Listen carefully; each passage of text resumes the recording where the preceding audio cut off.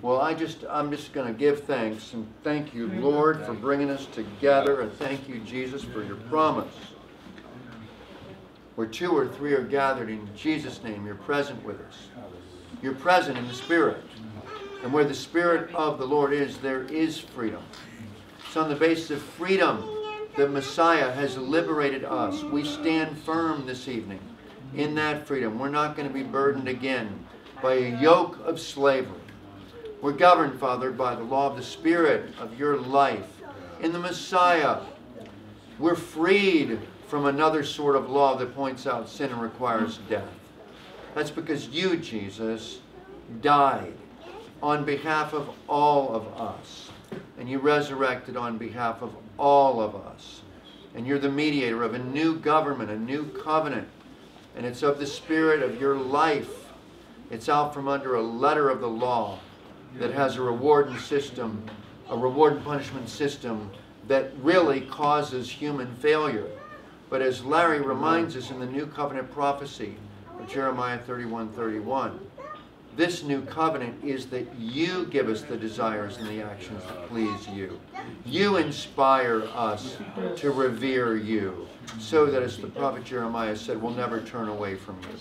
Lord, it's all a basis of grace, which is your unconditional goodness that you have revealed to us in your Son, Jesus, in whose name we pray and offer up this service, and thanking you for the celebration that's coming soon with Kelly and Kayla arriving. And we just give you thanks for Kelly acknowledging her birthday, because, Lord, what a blessing to me that you've given me my wife Kelly and my daughter Kayla and my mom's granddaughter Kayla. What a blessing to all of us that you've just given us these gifts in this life, which is enriched by your presence.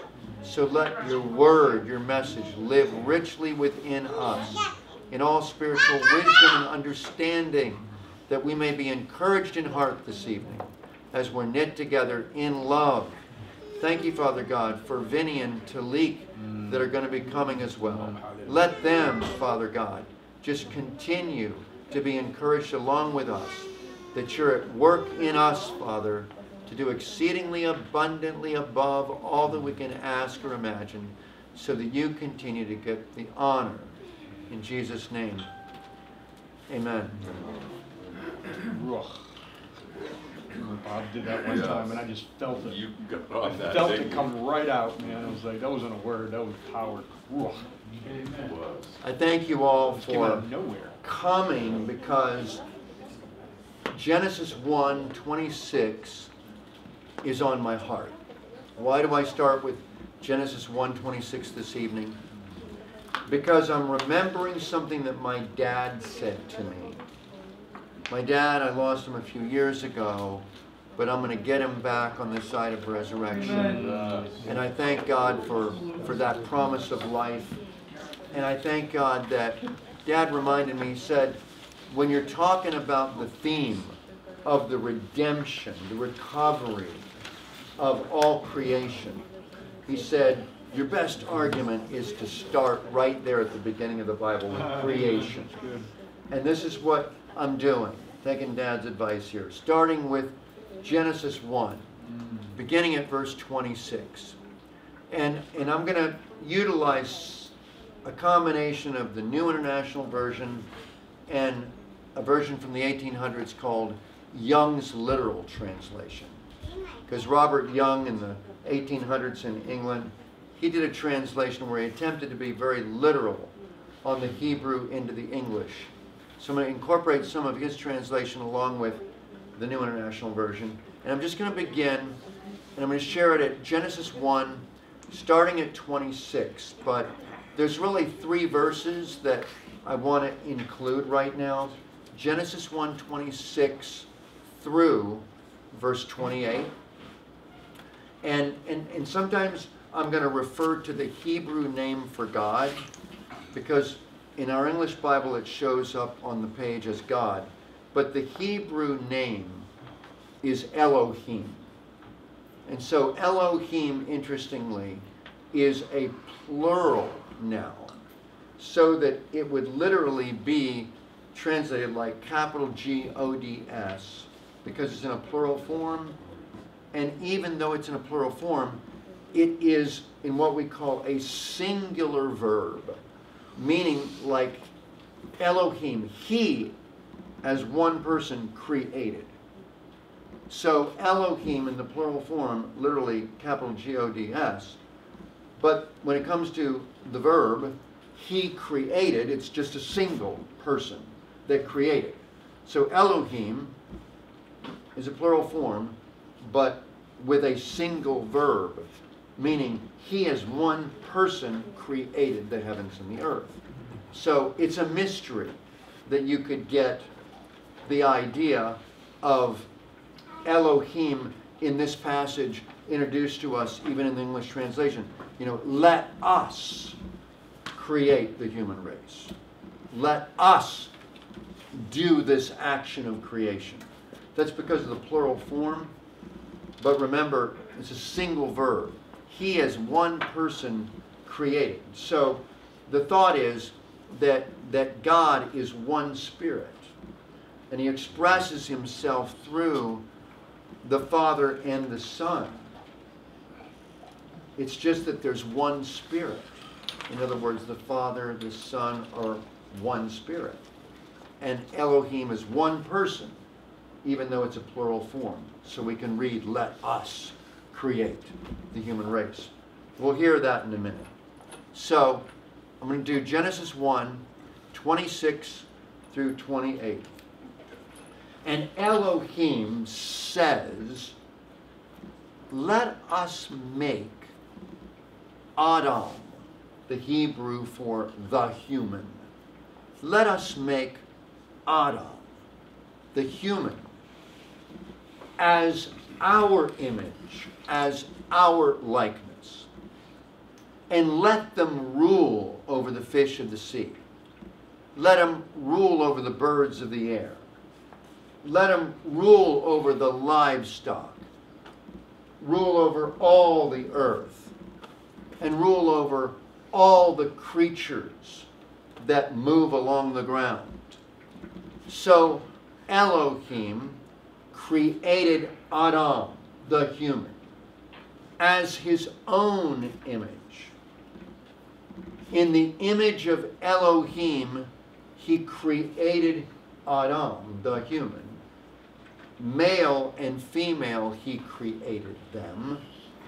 And Elohim blesses them and says to the male and the female, be fruitful and multiply and fill the earth and bring the earth under your control and let them rule over the fish of the sea and rule over the birds of the air and rule over every living creature that moves along the ground.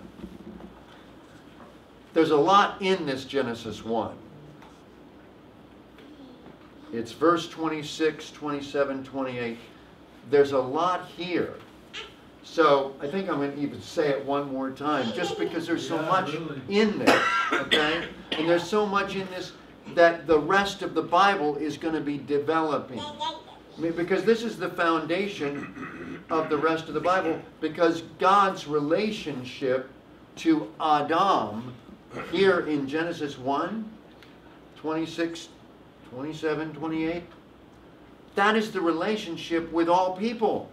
So whatever we're reading about in terms of God's relationship with Adam, the human, is also going to be his relationship with all people.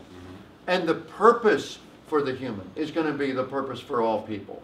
And him filling the earth with the population of this one person that he sees, this one human that he sees as the ancestor, you know, an individual man named Adam and an individual woman named Eve, you know, the ancestors.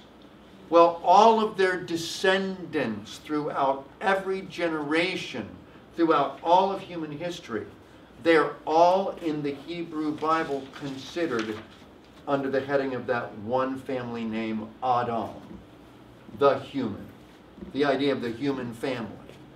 Because that's why it can say in Genesis 1:26, let us create Adam, and then it says, let them, meaning the family as a group, Adam as a group, as a family, let them rule over the fish, the birds, the creatures that move along the ground, over all the earth, over the livestock. In other words, there's a unity to the name here.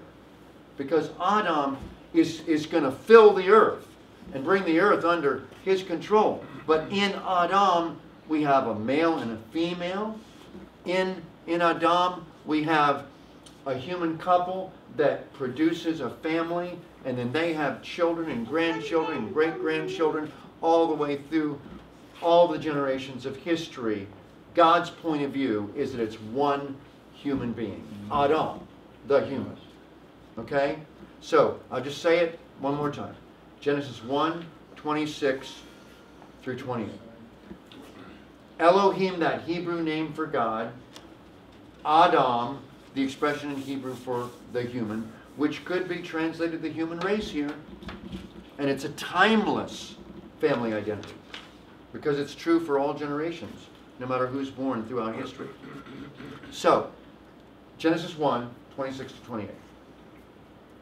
And Elohim says, let us make Adam the human as our image, as our likeness, and let them rule over the fish of the sea, and let them rule over the birds of the air, and let them rule over the livestock, and let them rule over all the earth, and let them rule over all the creatures that move along the ground.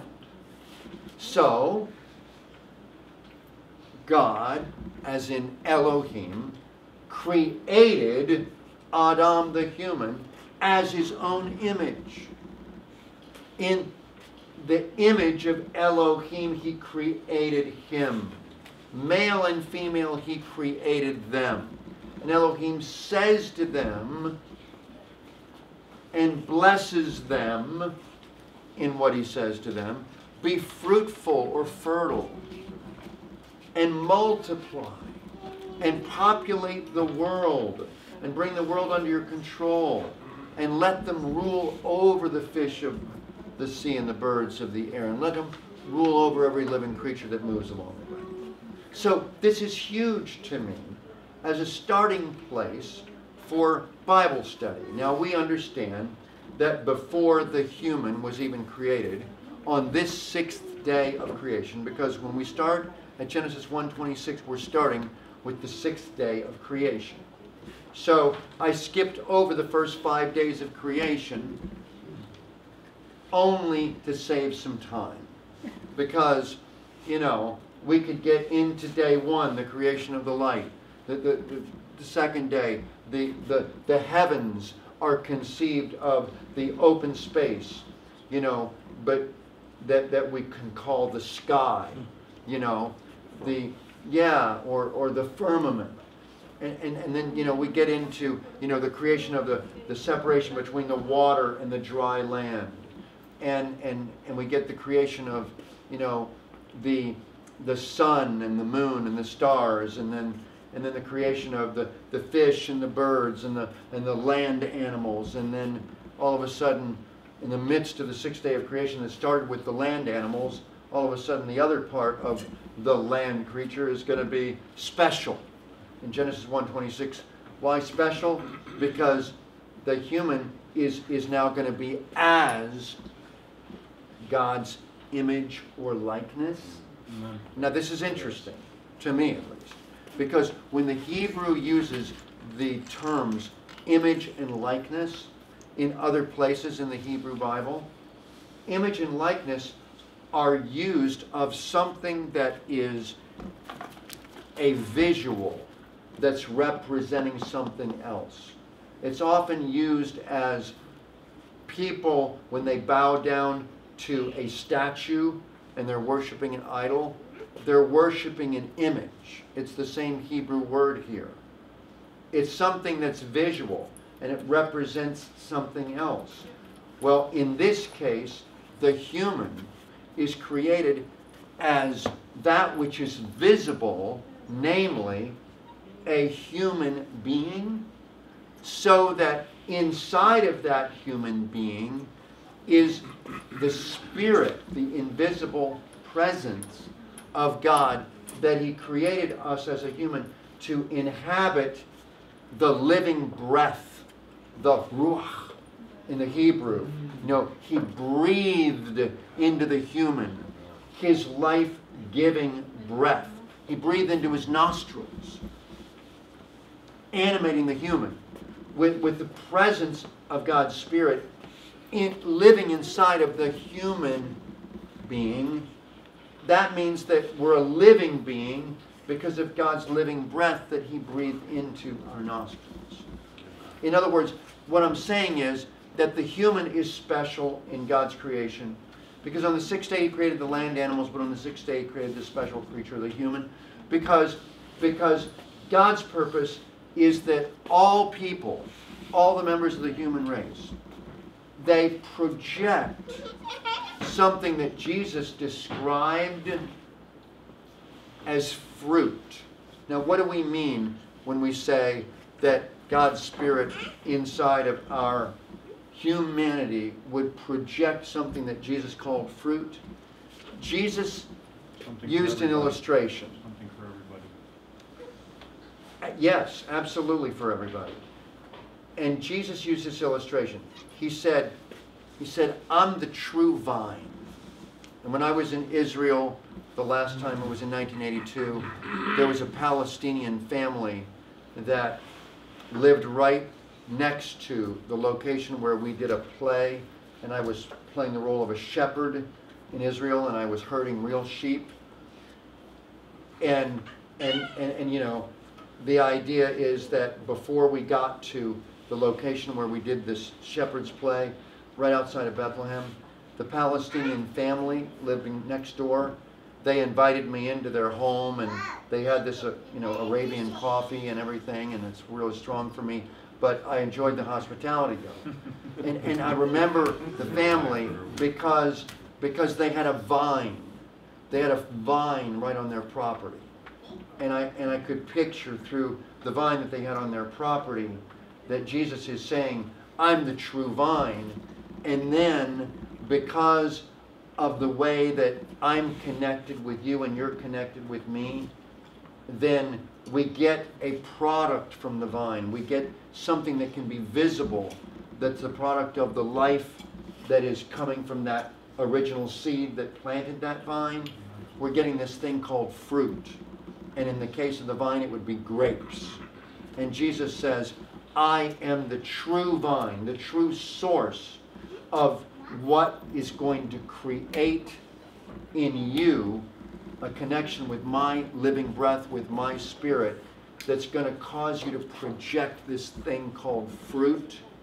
So that fruit, the Apostle Paul reminds us, is love. You know, the fruit of the Spirit is love. And he says the fruit of the Spirit is joy. And he says the fruit of the Spirit is peace. And the fruit of the Spirit is patience. The fruit of the Spirit is kindness. The fruit of the Spirit is goodness. The fruit of the Spirit is faith. The fruit of the Spirit is gentleness.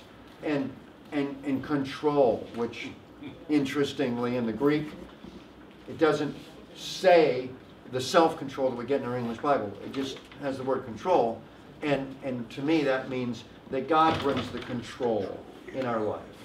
You know, because it's a dependency upon the Spirit in the same way that Jesus says, I'm the true vine, and you're like a branch that's on that vine. And by you living in me and my living in you, like His Spirit living in and through us, and then our mind is renewed by His Spirit and refreshed by His thoughts, like He says, my words express spirit and life. Then what is the result? It's this thing that we call fruit. It's like God's love is projected from us. God's joy and peace is coming through us. And others are able to be around us and sense the patience that Amen. God produces by His Spirit in us, the kindness, the goodness, the gentleness, the control, the faith. Well, all of this is called fruit of the Spirit. And what I'm wanting to do is to take the Genesis 1 about the purpose for which God created the human, to project an image, That's good. okay? I like that. That which is visible, or the other word paralleling image is likeness. You know, in the Hebrew Bible, the idea of a visible likeness. Remember when Jesus said in Luke chapter 20, I want you people to bring me a coin. And they brought him a coin and he said, whose picture or whose image or whose visible likeness is on this coin? And they said, Caesar, the Roman emperor. And the question had come up, well, does Jesus want to pay taxes to Caesar, the Roman emperor, and upset a bunch of Jewish people by doing that? Or is Jesus going to upset the Roman government by refusing to pay taxes to Caesar? So what's he going to do?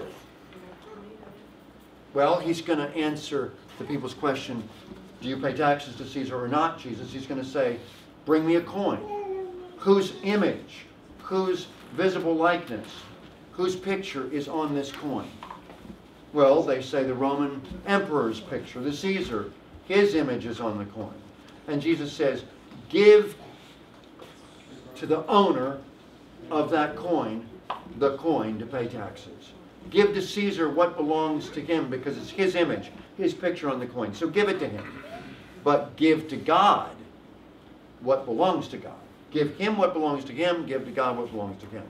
Are the image. So it's like Jesus, when he said, bring me a coin, it's like saying for our illustration tonight, bring me a human. Bring me a branch of the vine. Amen. You know, bring me a person that's animated by the living breath of God, so that by means of the renewing Spirit, then all of a sudden, where did this love come from? Amen. Where did this ability to love unconditionally Yes, come from? Yes, Where's this joy in spite of all the things going on in my life that are frustrating Amen. or disappointing? Amen. Where's this peace come from? You know, peace that transcends all understanding. Peace that guards our heart and our mind. Where does this come from? This patience, this goodness in spite of evil. Where does this faith come from in spite of, well, how can we believe with the physical evidence that's to the contrary of everything good? It comes from the Spirit. And this is the animating presence of God that God created for the human race to project, so that the human by the Spirit would project an image. There would be fruit, the love, the joy, the peace coming from the true vine. And it would be that which people could see. So that it reminds me of another verse, 1 John 4:12. Remember that one? 1 John 4:12. Even though we haven't yet seen God, because we love one another, it shows that God lives in us, and His love is made complete among us.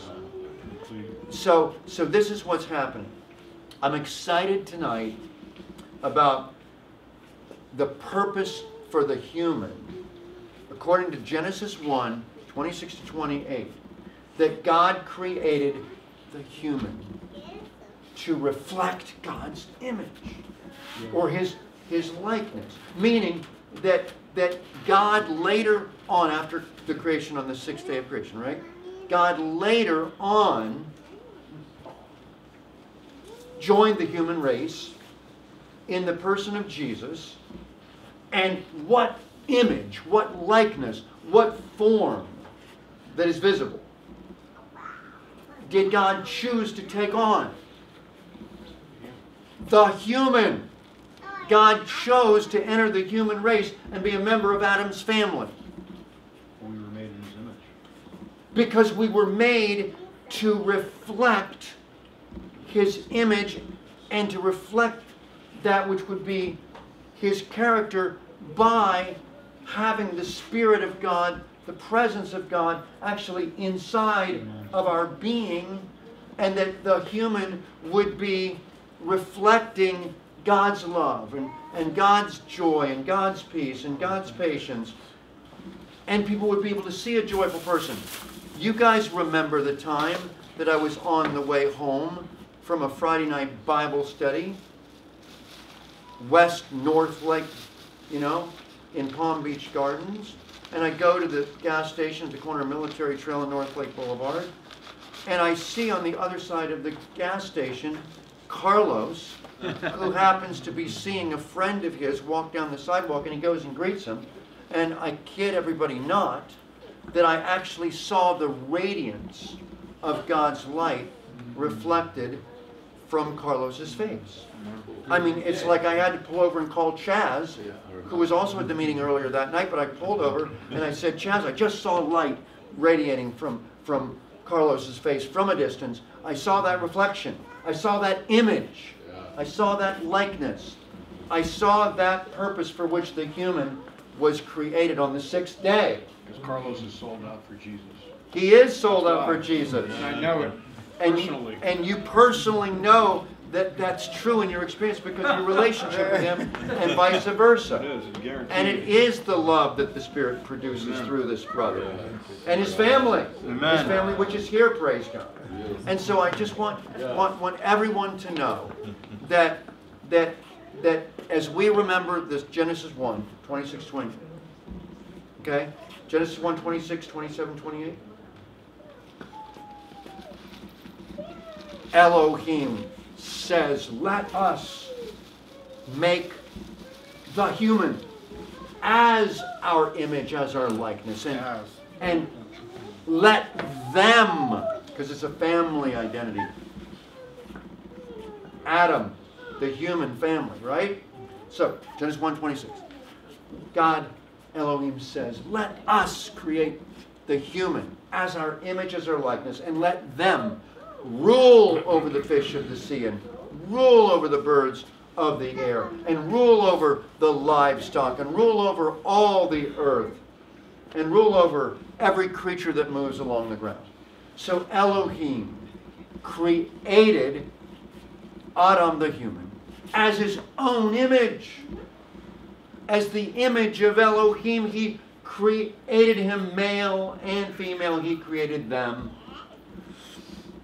And Elohim says to them and blesses them when he says to them. So Genesis 1:28, Elohim blesses them and speaks this to them. Be fruitful and multiply and populate the world, fill the earth. Wow. That reminds me of Habakkuk 2:14. How could there be a connection between Habakkuk 2:14 and Genesis 1:28? Just remember Genesis 1:28. Elohim blesses the couple and says to them, be fruitful and fertile and multiply and fill the world, right, with people. Well, what does it say in Habakkuk 2:14? A prophecy of the future. Habakkuk 2:14. The earth will be filled with the glory of the Lord. Like saying the image, the likeness. The earth will be filled with the glory of the Lord as much as the ocean is full of water. Isaiah had the same vision in Isaiah 11 verse 9. Remember that one? Isaiah 11 verse 9. Same vision. The earth will be filled with the intimate knowledge of the Lord as much as the ocean is filled with water. In other words, what I'm saying is that in Genesis 1:28, God's purpose for the human is going to be fulfilled. Amen. It's going to come true. The Lord's Prayer is famous for saying, may your kingdom come on earth. May your will be done on earth as it is done for you in heaven. In other words, that prayer is going to be answered because it's what God purposed on the sixth day of creation when He said, let us create the human as our image. This is going to happen for all of humanity. It's going to happen because Jesus went to the cross and died to cancel everybody's sin so that the resurrection on the third day is His token of faithfulness, His pledge of commitment to His original creation of the human race for a specific purpose, to reflect the image, the likeness of God through the Spirit coming out of us, projecting the character of God through us. And the earth will be filled with the intimate knowledge of Him. And the earth will be filled with the visibility of His glory. Remember when I saw the radiance from Carlos's face and I had to get off the road and call Chaz about it? It was the light. And Jesus said it. Matthew 5:16. Remember that one? Matthew 5:16. Let your light so shine that people will see the good fruit. They'll see the love. They'll see the joy. They'll see the peace. They'll see the patience. Revelation 5:13. Oh, Revelation 5:13 is a good connection, Ron. Revelation 5:13. Thanks, Mom. Thanks, Mom.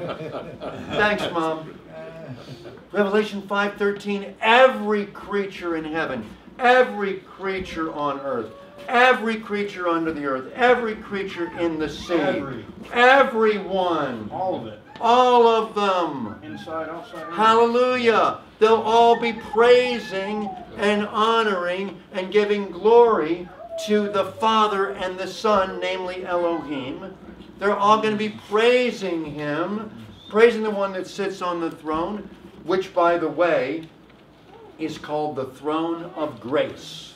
In Hebrews chapter 4, verse 16, Hebrews 4:16 talks about, let us approach the throne of grace with boldness to receive mercy and find grace to help us in our time of need. So the whole earth is going to be filled with the knowledge of His glory. Why? Because it's going to be the Spirit that brings about what we preached about last Sunday, 2 Corinthians 3:18. Remember that one? 2 Corinthians 3:18.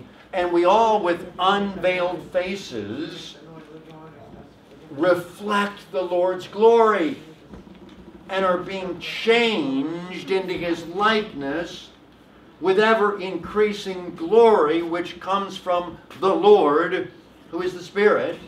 So it's the Spirit that brings this transformation. Amen. In other words, 2 Corinthians 3:18 uses a Greek word metamorphosis, literally to change in form. You know, it says that we all with unveiled faces reflect the Lord's glory and are changed in form into His likeness with ever-increasing glory, which comes from the Lord who is the Spirit. In other words, the whole dynamic of how the human is going to reflect God's image and project the fruit of what Jesus refers to as the love, the joy, the peace, and the patience, kindness, goodness, faith, gentleness, and the control of God in one's life. That all comes from the Spirit.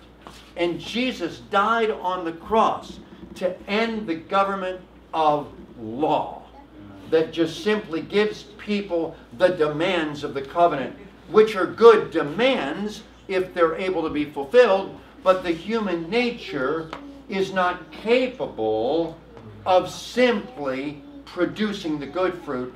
We have the need for the source of life to be beyond our own human limitations.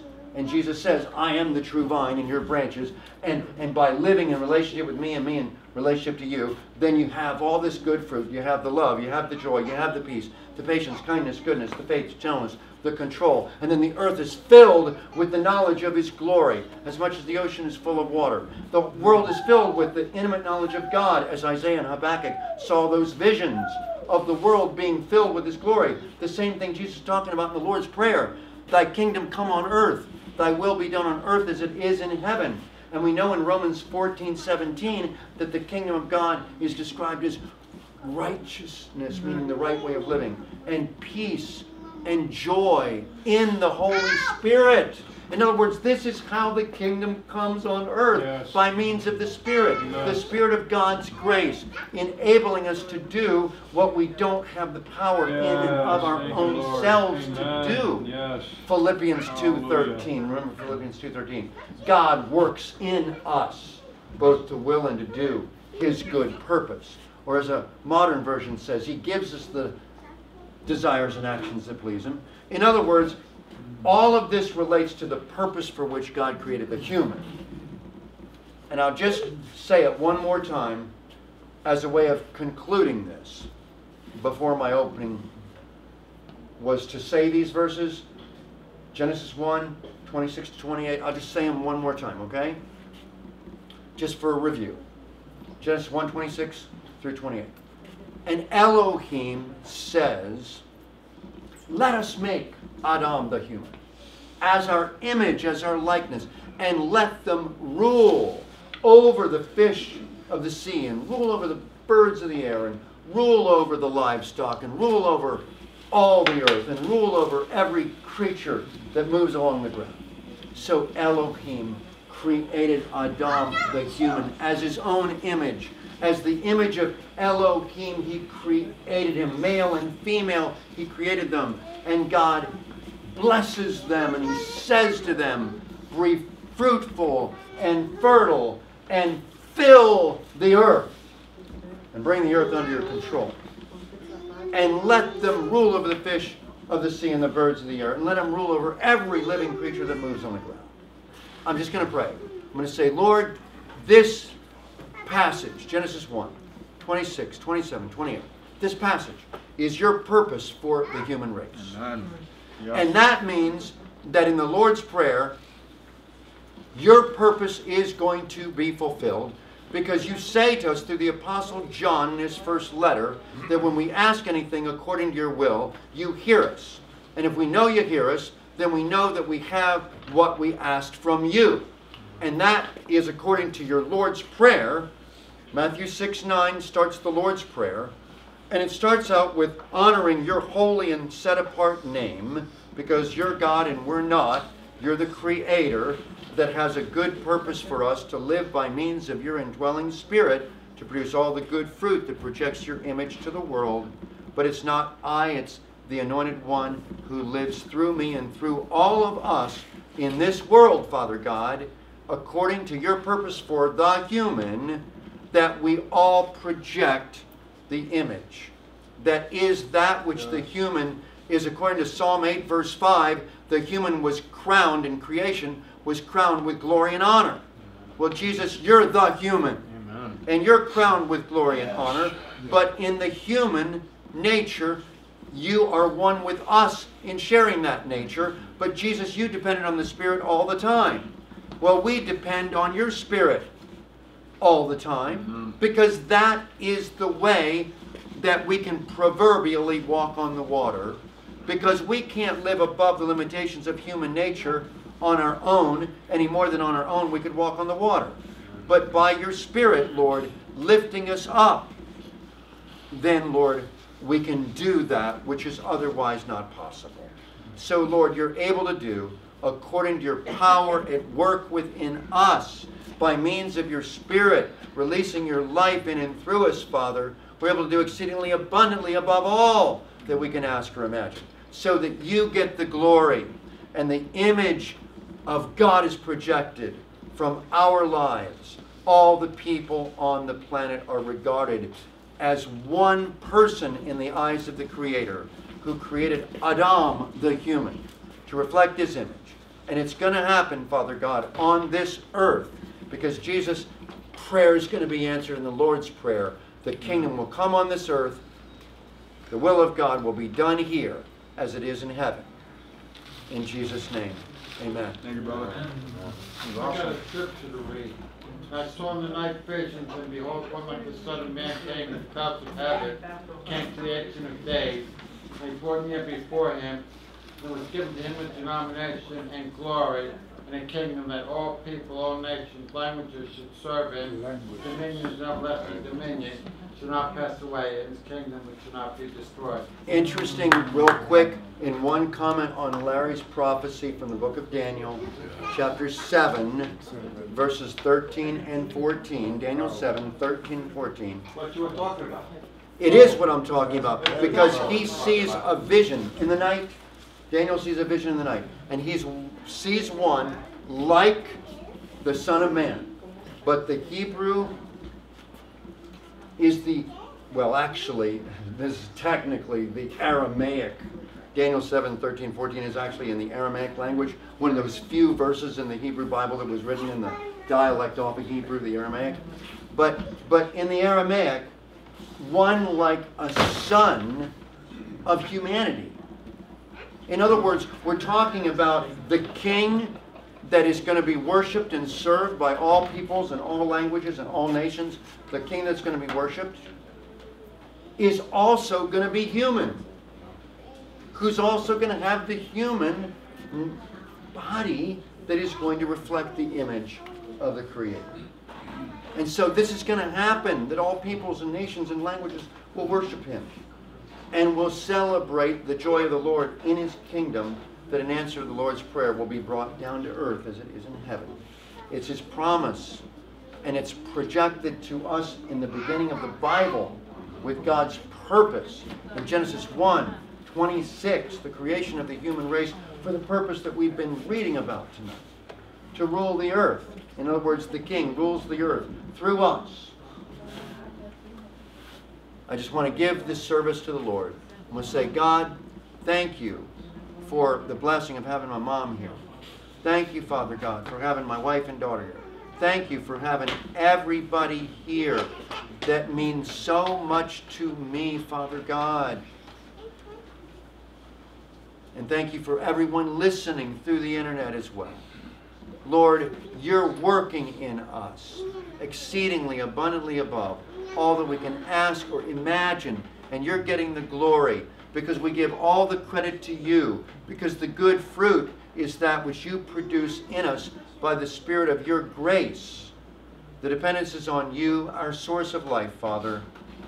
Continue to live through us, that in Matthew 5:16 we may therefore let our light shine, so that people will see the good stuff that comes out of our life. Yes. The good works, and give praise to the source, our Father in heaven.